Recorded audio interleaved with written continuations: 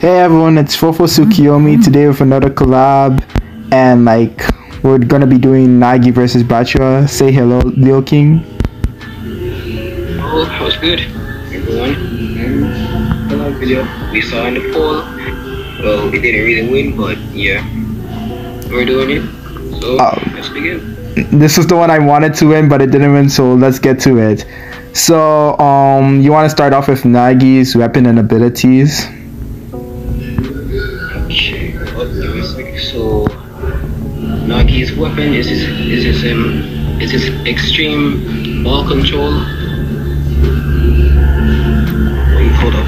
You said weapon? Yeah, weapons, like his abilities basically. What he can do. Okay, so Nagi's weapons are his exceptional. Is that even a word? But his crazy ball control.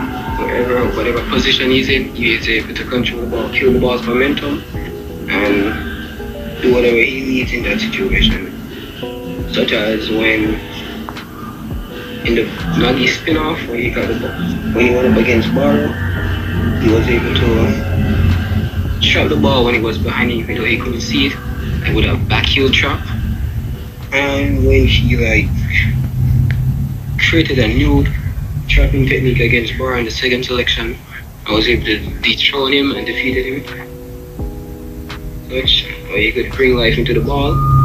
And his most crazy feats, wait, hold up, and his U20 goal, where he controls the ball, taps it on the floor, and then does a roundabout kick and then scores there. And his most crazy feat so far in the manga is his 5-shot fake revolver volley, where Nagi will fake shoot about 5 times, then the 5th he will shoot. So that's about everything for Nagi. Now to Bachira. For Bachira, he is similar to Nagi as he has a weapon that he just evolves. Nagi is trapping, Bachira is dribbling. From the get-go, he's always been dribbling in the search of trying to find a monster who can score goals that he would pass to. So in search of hoping for an actual person who can handle that monster, he found Bluelock, and Bluelock introduced him to Isagi Yoriichi. So from the first game, Bachira and Isagi were the duo combo that was carrying Team Z. Bachira's dribbling style always was creative. He was always going as creative as he could, doing whatever the monster told him, doing rainbows, rabonas, elasticals, and he even did this one move where it was he was trying to go to the left, but he went to the right when faking out Zantetsu. He really went all out against I think they're Team V? They're Team V, am I correct? Yeah. And it involves in the second selection as he forms a chemical reaction with Nagi. So it's not just Isagi he can get off of with his monster. Anyone who is insanely good like that. And he basically evolves again in the third selection as he does have a downfall, but his is just way quicker than Nagi, so he just instantly has a downfall and then gets back because he figures out that he needs to rely on his own voice and not the monster's voice. So his dribbling techniques go to his own voice instead of what the monster tells him to do. So he is fighting for his own goal at this point, trying to steal your Isagi from his own team. And then it doesn't really grow that far in the third selection. We don't even see him play in the third selection.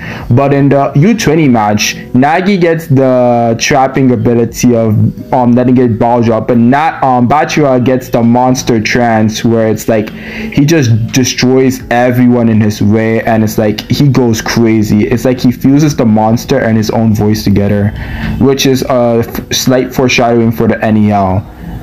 Because in the NEL he does get controlled and counteractive dribbling, which is Itoshi say, where he just waits for the enemy to attack him. Meanwhile, he holds the ball in a similar place, making the defense very confused and worried about what he has to do. And this is Ginga X Monster, which is where Bachira is right now. So now we're going to be talking about their physical feats. So you want to talk about Nagi's strength? Okay, so Nagi's strength. Well, he went to Manshine City and very much improved over there because Menchai City is all about physique. And when he was about to score his first goal, but Yukimiya blocked it.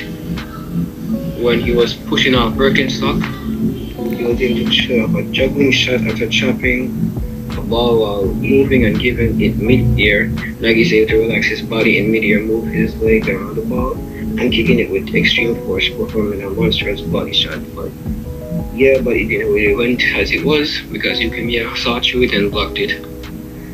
And not that much other than that. For Bachira, the man looks like he could throw hands with Shido as he was getting ready to throw hands, but rules of Bluelock didn't allow it.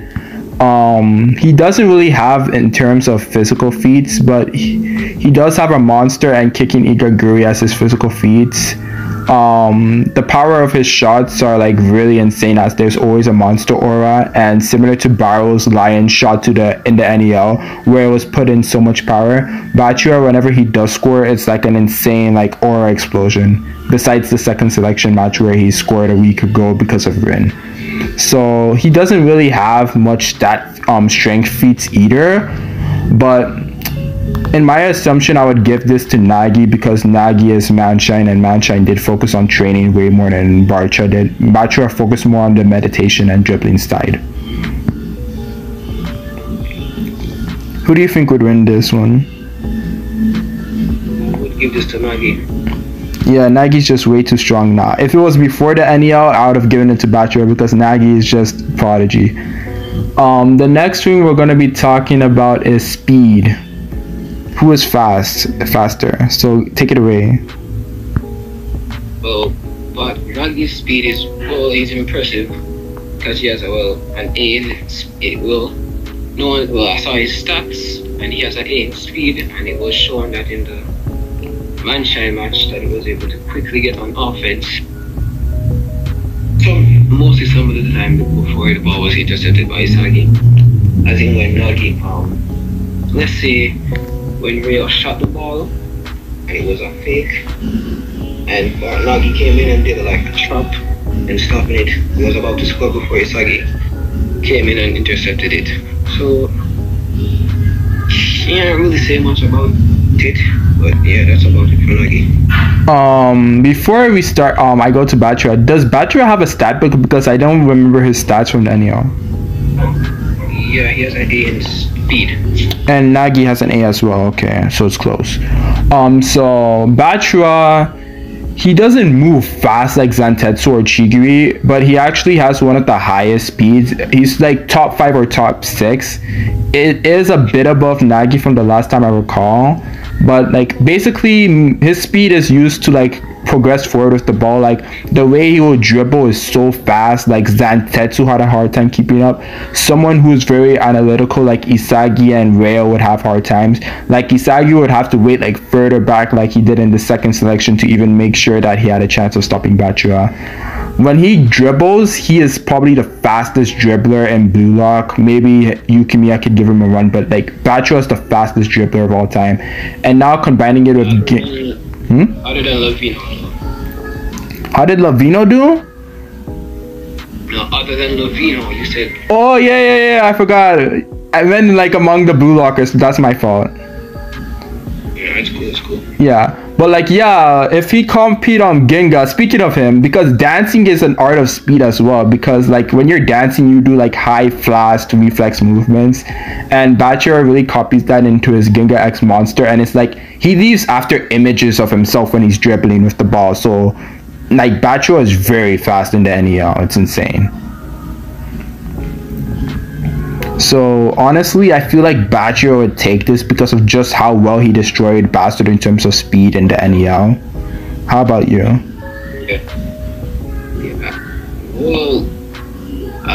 I'll give this to Bachira then. Yeah, I just feel like Nagi didn't really showcase a lot of running, trapping with because Nagi traps it, so it's like he has to slow down the game. Unlike Bachira, who just heats up the game. It's very opposites of the way they use their weapons. And then the next one, this is gonna be hard for Bachira to win, but jumping. Who would win in a battle of jump, like aerial abilities, basically? Okay, so Nagi's trapping does sometimes involve him jumping a lot. Like when he got the pass from Rio in the first selection against Team Z versus Team V, he had to jump, then control the ball, then shoot and then score. This is very impressive. Also his shot in the U20, like a jumping rebound twist when he shot the ball, which involved jumping as well. Yeah, I think this is actually like this. Which is kind of crazy, because it was being marked by like 2 U20 defenders. And yeah, that's about it for now. For Bachira, he doesn't really showcase jumping feats in the first selection. It's actually in the first episode of Bluelock or the second where they have the don't get hit by the ball last. And Bachira like just an insane jumping feat when he kicks Ikaguri and when he jumps in the air for no reason. And his next feat doesn't come until like he does that insane jumping kick to score a goal in the second selection match, the final one for. Oh, yeah, his B shot. Yeah, basically it's similar to the B shot. He just the B shot he scored it off his own will. When Win passed it to him in the second selection, it was basically that. But yeah, they're going very high in the air, and Barcha, I was gonna reference that after. But yeah, they are jumping very high, so like that is a very high stat. And then the last one is the monster trance, where Bachira just lifts the ball over the goalkeeper. Well, actually, that isn't really a jumping feat. It's mainly him just using a flick shot to get it in. But yeah, his best jumping feat would be the chemical B shot with Otoya. The entirety of FC Barcha, but yeah. Who do you think would win? I'm actually having a hard time with this one. I'm sure that Nagi did more jumping with these traps, which make it more easier. It makes him pluck it in out of the air. Yeah, in that episode Nagi, he does way more jumping feats, especially the one against Nico and Zantetsu. He jumped off of both of their backs and did a bicycle kick. So yeah, that one I'm gonna have to give it to Nagi. Yeah, that was his first goal in Bluelock too. And anyway, next is endurance, and this one's gonna be good. So take it away. Okay, well, Nagi's endurance, he's really good with it. He ran about a good. He did play the entirety of the U20 match, which consists of 90 minutes, which is also like an hour. Yeah, which consists of an hour. And both did play in the U20 match, Bachira and Nagi, so it's kind of equal in both. For Bachira, I would say that he had to put more effort as he did have more of a defensive responsibility, and he also did try to attack very much in the game too.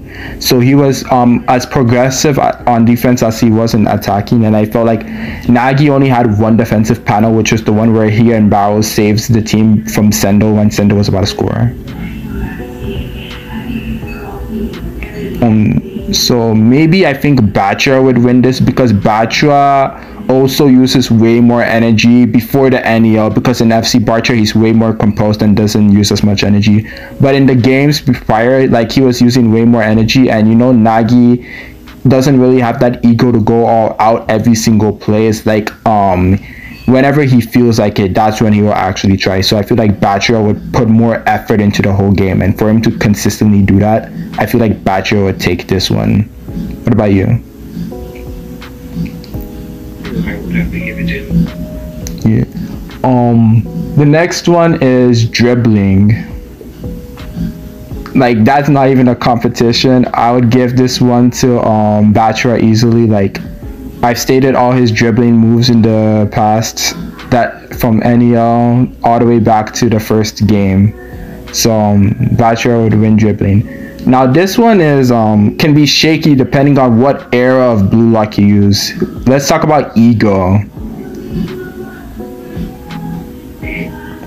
Well, Nagi's ego is strong. I'll say. Okay, hold up. I got it. So Nagi's ego as well. Not well. At the first time starting Bluelock, he didn't really have an ego. He just like every time he got it heated, it would be for a specific reason in his matches. As in like when he well, okay, let's say this now. When Barrow was like bullying him or something, or like pushing on the Wishy Nagi, or like walking up to Barrow, like square up with him and fight. Like, and after that he just went crazy. And Nagi is not afraid to discard anyone, such as he did against Rayo. And kind of like when he did against Isagi, went to Agi and Chris instead. Yeah. But I think his ego is a bit too codependent, which is kind of holding him back. For Bachira, he did have a problem. I don't know if it's entirely fixed. We may get back to it soon, but it's like Bachira relies on Isagi too much, but he is not afraid to like play without Isagi and like be his own person, and he has the creativity that Nagi doesn't, which also gives him like self-purpose, because Nagi doesn't thrive on playing alone, but like Nagi's creativity is underrated, but that's for a different day to explain. I feel like Bachira also had a downfall when it was against Team Isagi in the 4v4. Like, he basically relied on Isagi and Ren to like keep him motivated, and the monster as well. But like now in the NEL, he's gaining a bigger ego, but I don't know if it's all his problems were fully resolved because of how fast it was done. But as of right now, I would have to give it to Bachira, because Nagi is the one having a downfall. Like I said, different eras, because in the second and first selection I would have given it to Nagi, as Nagi was in a better place than Bachira, but right now Bachira is in a better place than Nagi.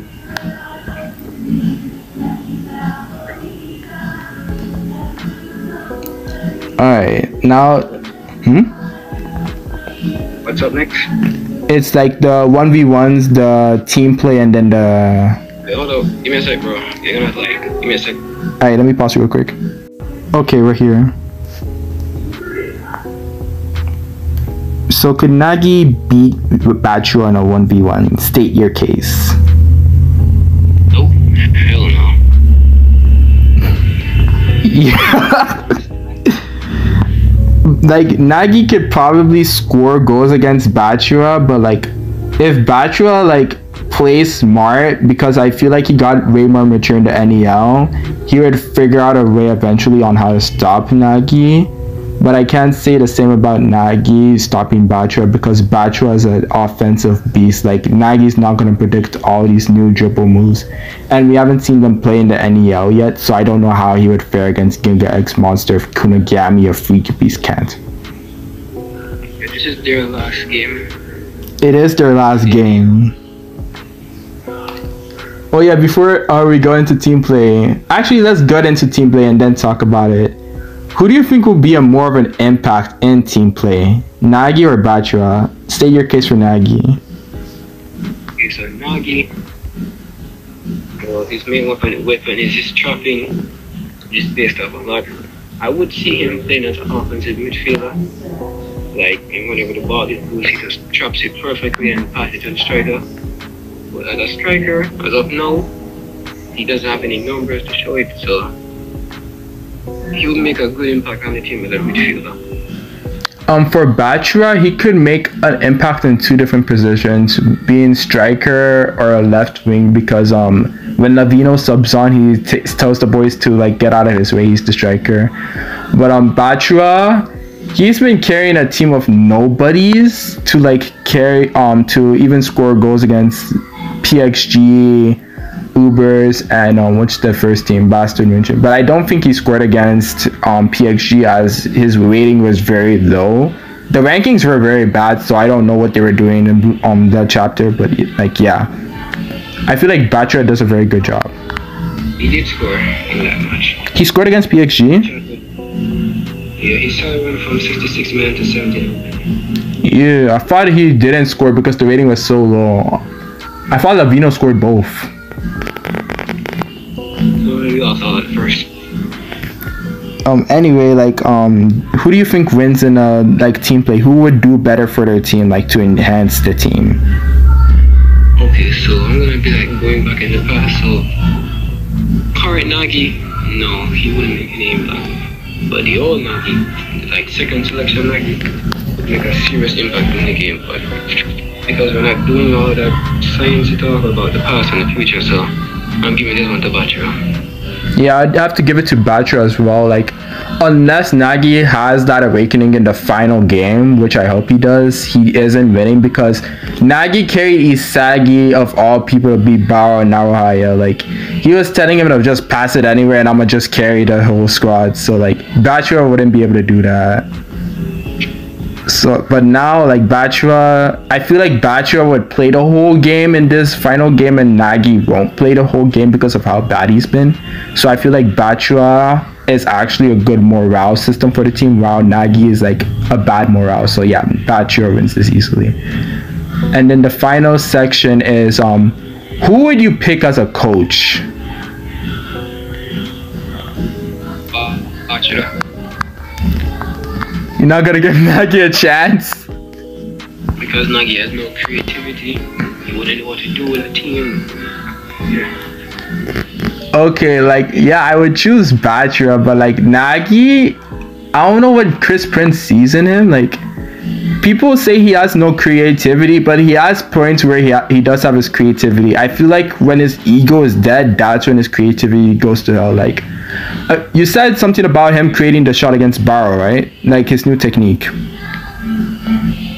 Well, bringing life into the ball. Yeah, like on the second selection, that was on his own. He could literally make the whole team better with that thing. Like, Nagi's not as bad as we say when it comes to creativity. It's the amount of effort he puts. That's the problem with him. I think he's a very creative. Okay, in the moment when it calls for it, his brain actually works for a minute. Yeah, I think that's perfect. For just a minute, his brain cells start to work. And then it's like, after the moment, it's done. Just like how he scored against Isagi, and then he just died. Oh yeah, I can't give this one to Nagi, so it has to be Bachira. Yeah, it's gonna be the Bachira. I just didn't want to diss my boy Nagi. I've done like 2 videos dissing him. I can't let it end like that for him. So Bachira wins this one very comfortably right now. Maybe in the future this video would be like highly intense, but for now Bachira wins this. Thank you, Leo King, for joining. Say goodbye to the chat. Yeah, peace y'all. And wait, hold up before we end. I want to see if y'all will want a video on Charles and explain it and try to predict his abilities. You're gonna carry that video, brother. Like, what do you guys want to do? Yes or no? Yeah, like we'll do a poll. Honestly, I think we should. I don't think anyone's gonna say no to that. It's Charles. Charles is the hottest thing in the market right now. It's confirmed that he's 15 years old, just like Nico. I know Nico's 16, is he not? As of now, yeah, in January, because his birthday is this month. Oh, okay. I thought he was 16 now because Noah and Isagi's birthdays are actually in the timeline. Like before after the PXG game, they will both be like a year older now. So yeah. Pretty young. Yeah, I think that should be our next collab video. So yeah, that's it if I don't have classes, because my classes start tomorrow. My classes start on Wednesday. That's why I wanted to really get this one done today. Oh. I'll be seeing you then. See you soon, man. Peace.